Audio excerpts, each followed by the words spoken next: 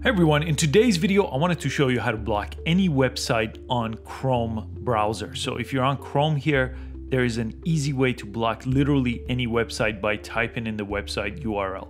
This is how we're gonna do it. First, go to this website, chrome.google.com/webstore/category/extensions, or simply click the link below to get to this page.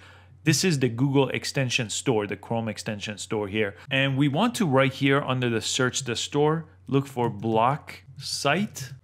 And this is the extension that we want to download. I've downloaded this, I've reinstalled it, uninstalled it. It's a pretty simple process to get this. And if you ever change your mind, you could easily remove it. But we want to add this to Chrome.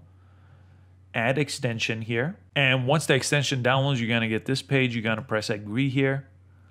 And now you could simply type in any website on this box. This is the box. So facebook.com, for example, is the example they're giving us. And simply press the plus sign right here on the right.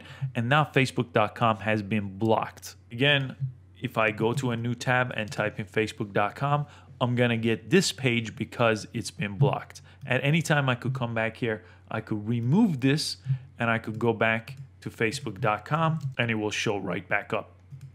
So it's that simple to block any website here using this extension called Block Sites on Google Chrome. You could also block by words.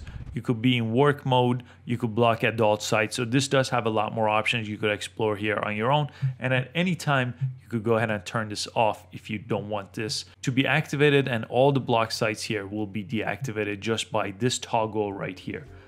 And it's that simple to block any website on Google Chrome. Please give this video a thumbs up and subscribe for easy to follow social media and tech videos posted every single day of the week, and I'll catch you on the next one. Thanks for watching.